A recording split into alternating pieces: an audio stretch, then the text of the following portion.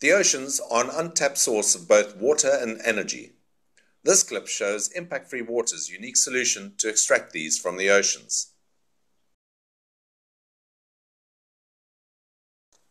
This excerpt shows the T3 unit being lowered into the water adjacent to the harbour wall prior to being deployed offshore. This is the wave pump in action, with the diver inspecting the fulcrum and then swimming up the arm towards the buoy. The insert shows what is happening in the water. The T3 has a diameter of 5.2 meters. The T10, a scaled-up version of the T3, will have a diameter of approximately 8.2 meters.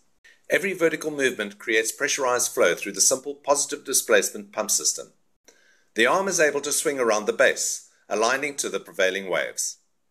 Thus, the wave energy is used most efficiently, minimizing wear and tear on the system.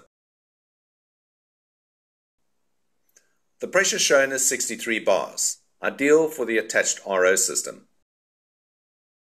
The system pumps seawater ashore at high pressure, which can be used directly, singly or in combination, to pump high volumes of low-pressure seawater for mariculture, to generate electricity, or to produce fresh water by feeding the pressurized water through a reverse osmosis unit.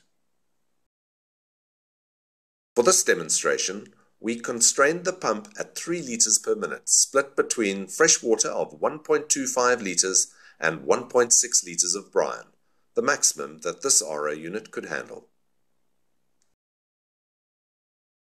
There is only a drop of 3 bars across the RO membrane, allowing the remaining pressure to be utilized for other purposes. Electricity-free drinking water from the sea.